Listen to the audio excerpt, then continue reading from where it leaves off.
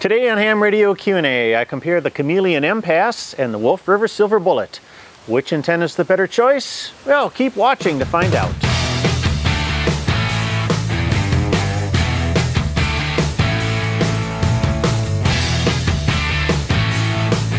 Hi, I'm Michael, KB9VBR, your host for Ham Radio Q&A. I'm on a mission to inspire and educate the ham radio community, so if this is your first time watching, please consider hitting that subscribe button.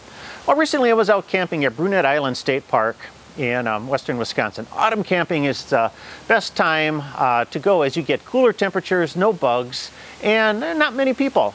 Brunette Island is located in Chippewa Falls, in the western part of the state. It's a very popular park in the summer months for its water access and people that like to fish and canoe.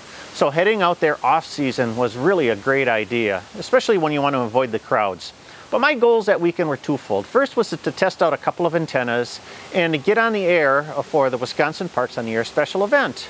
Well, my Parks on the Air activation was a bit of the bust due to rain and other complications. But I did get to spend quite a bit of quality time comparing two HF vertical antennas. The Chameleon MPAS 2 system and the Wolf River Silver Bullet 1000 coil. Both are popular choices for park activation, so I'm going to go through my personal experiences in using these two antennas. Well, the reason I chose these two antennas, other than I own both of them, is that, well, each one represents a different style of vertical antenna. The Silver Bullet is an adjustable coil, similar in operation to other screwdriver style antennas, like the Buddy Stick or the Super Antennas MP1. Now, my experiences with the Silver Bullet will be similar to those other models. So if you're, thinking about a super antenna, the information in this video, you may find a little bit relevant. Now, the same is true for the Chameleon MPAS. This antenna uses a 5-to-1 transformer unit instead of a coil to provide a reasonable match across the HF bands, of which you can use a tuner to kind of finish the job. This is similar to the Alpha Antennas, FMJ series, and many other random wire end-fed antennas on the market. So first, let's look at the specs of these two antennas. The Wolf River 1000 is a screwdriver type coil constructed out of stainless steel wire and a sliding coupler. When combined with a 102-inch whip, it provides tuning between 20 and 80 meter band.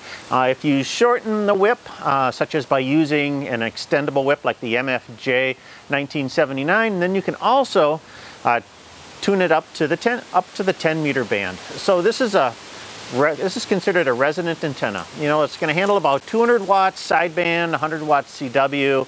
It also requires a set of ground radios for best operation. The Chameleon MPAS, or Modular Portable Antenna System, is part of a larger system that can be configured in a vertical, horizontal, or wire type deployments. The core component for the vertical use is the hybrid micro or hybrid mini transformer. This is the little bit larger hybrid mini, and the mini handles a little bit more power than the micro does. You also get 113-inch mill whips, 105-inch mill extension whip. The system uses a 25-foot counterpoise wire and comes with a spike for ground mounting. This is a non-resonant antenna, so you're also going to need a wide-ranging antenna tuner or the auto tuner in your rig to get a good match for your transceiver. Now, even before we get started, the Silver Bullet is going to win on price. A complete setup with the coil, whip, radios, coax, and base is going to run you about $200, which is a really good deal for what you get. The Chameleon MPAS 2 system, while quite full-featured and very rugged, is over $500. But that also includes the components necessary for a variety of wire, vertical, and horizontal deployments. You could purchase, the pieces a la carte to put together just a vertical antenna, but you're really not going to save that much money. So you do get quite a lot of capability for your dollars when you go with the Chameleon system. Well, first let's talk about deployment. Both systems set up quickly. There's really isn't much of a difference between the two. The MPAS includes a spike for ground mounting the antenna, and the Silver Bullet I screwed into a jaw mount that I clamped onto a picnic table. I had either antenna up and on the air in less than 10 minutes each. One thing I like about the MPAS is that you just kind of unfold the bungee cords on the ends of this whip section here, and you can then screw this and the extensions together. For the silver bullet, if you're using the extendable whip, you're going to really need to decide on how far you're going to want to extend this thing. So, that kind of makes for a little bit of variability in the tuning of the antenna. So, if you're like me and you want to make tuning and adjustment quicker, what I did was I just put a piece of, measured it out and marked on the whip at the 102-inch point so that I can quickly return to the approximate spots on the coil for a particular frequency. And really, that's the big advantage of the MPAS, because across the HF band, the antenna has an SWR of about 2.5 to 1 or less. So if you're using an auto tuner or the built-in tuner on your rig, you can just hit that tune button and transmit. Even with a manual tuner, like what I use in the field, the tuning process is relatively easy. And that's not quite the case with the silver bullet. If you change bands, you're going to need to adjust the coil. Now you can speed this process up by running a piece of tape along the side and making some marks, but you're still manually fiddling with the antenna. You may find you need to adjust the radials and the whip a bit to find that sweet spot. So, the band change process isn't quite automatic like it is with the Chameleon MPAS. And with that, I want to talk a little bit about the radial system. The silver bullet ideally works with 3 ground radios of about 32 feet in length. A single radio, is not gonna cut it with this antenna. When I attach just one radial to it, I really can't get that SWR down below 5.1. So when I add 2 radios, then it drops, and then when I add 3, it drops a little bit more. With the 32 foot length, it works great on the 80 and 40 meter bands, but 32 feet is going to be too long for 20 meters. So what I end up doing is winding my radial up to about half that length, and then I can get the SWR down much lower. So it's a little bit of a process, like I said, for tuning and adjustments to find really that sweet spot. Now, of course, with the MPAS system, you're trading performance for convenience. One big complaint I received on my previous reviews of the Chameleon MPAS is that, since it is a non-resonant antenna, much of your RF energy is lost in the transformer. Plus, adding a tuner to provide a proper match to the radio, even adds a little bit more inefficiency to the system. But the big question is how much inefficiency? So the purpose of my recent parked activation was to give both antennas a workout in a real-world environment.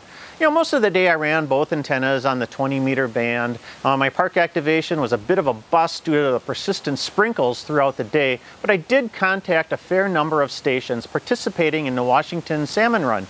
Both antennas worked quite well on the 20-meter band, and I really had no problem, working most every station that I heard. But anecdotally, I would say that I found it an easier time with the silver bullet, as it seemed to be take more repeats with the MPAS, and stations had no trouble hearing me when I used the silver bullet antenna. Now moving on, Sunday morning I did put both antennas on the 80-meter band to work the statewide Aries Races HF net.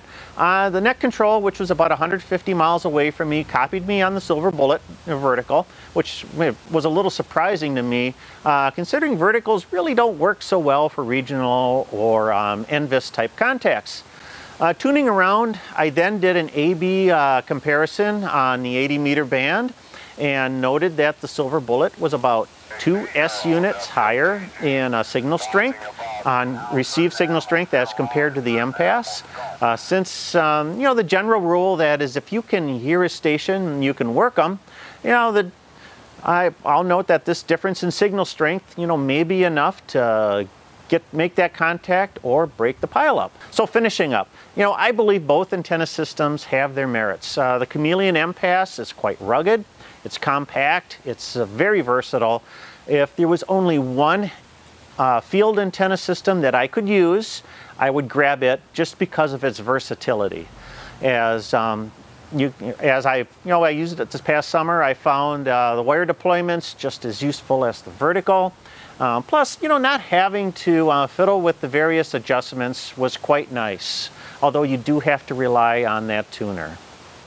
But I'm not really ready to give up on my Silver Bullet 1000. The antenna is quite efficient and the coil is very rugged. If there was a weakness with the antenna, I'd say it's the extendable whip. Now, I've busted a few whips over the years, and if the antenna tips over, you run the risk of breaking that whip. Of course, you can use a 102-inch stainless whip, but that's going to lessen the portability of this style antenna. In an ideal world, what I would do is I would take Chameleon's mill whip, and I would mate it to the Silver Bullet 1000, and with that I would have a super rugged, portable, and efficient vertical antenna system. Well, I hope this video cleared up some of the questions you may have had about these two antenna systems and maybe shed some light on the key differences between using a transformer and a loading coil for a vertical antenna. So do you have any experiences with the Chameleon Hybrid Mini or MPAS system and the Wolf River Silver Bullet coils? I'd love to hear them, so leave them in the comments below. I'll filter through them and answer the questions, keep that conversation going. Maybe one of your questions might end up in my next Your Questions Answered video. And for more articles and information, be sure to check out my blog at www.jpole-antenna.com. Your support of this channel drives the production of future videos, so there's always a few things you can do for me. Number one, give me that big thumbs up if you enjoyed the video. I really appreciate that. Check out some of the recommended videos alongside here, and don't forget to hit that subscribe button. Pressing subscribe and the little bell notification will inform you when future videos are released. Well, that's it for this time. I'm Michael, KB9VBR. Have a great day, and 73.